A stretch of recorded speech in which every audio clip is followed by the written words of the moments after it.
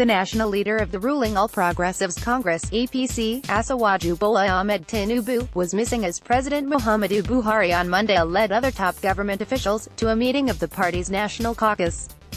The meeting was held at the new Banquet Hall of the Presidential Villa, Abuja.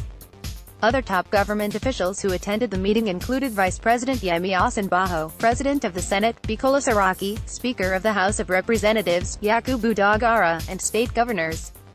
The national chairman of the party, Chief John Oduji, led other national officers of the party to the meeting. Tinubu is heading a presidential reconciliation committee set up to reconcile aggrieved party members across the country. It had earlier been speculated that he may present his interim report at the meeting.